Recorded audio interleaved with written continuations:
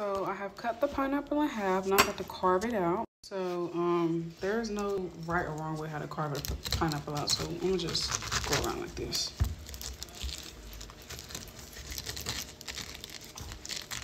Oh, praises, look how smooth that was.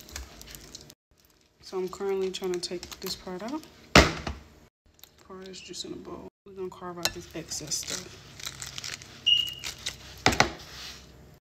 This is as best as I can get it. So now we're gonna do the next one.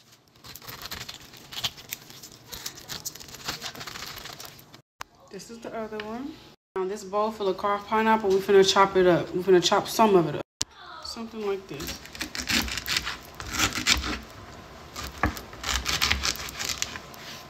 This is really all the pineapple you need because you want a just balance of salt and sweetness. So this is all the pineapple you need. Get you some turkey sausage or beef. Just make sure it ain't pork. I mean, it really don't matter. Beef, turkey, chicken sausage, anything but pork. Okay. Just gonna cut this.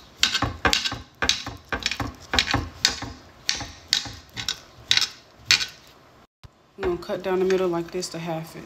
I'm gonna take the other turkey sausage. So I actually didn't need up ending the whole 2 lengths. I only used a cup and a half. So this is a cup and a half. Got this chicken right here. Got this in a bowl. So I've mixed together the chicken, the sausage, the pineapple. Now we're gonna add some flavor. So we're gonna put some oil in it. So 2 teaspoons of oil, cajun, onion, pepper. Now mix everything. It should look something like this. I'm gonna add all your meat mixture. Ooh. And now we're just gonna cook. So, just checking on it. We'll add some more oil and some more of this. Alright, we're done here. 3 tablespoons of butter, soy sauce, brown sugar. Add your brown sugar, mix. Now it's just time to layer the pineapple. It looks like this.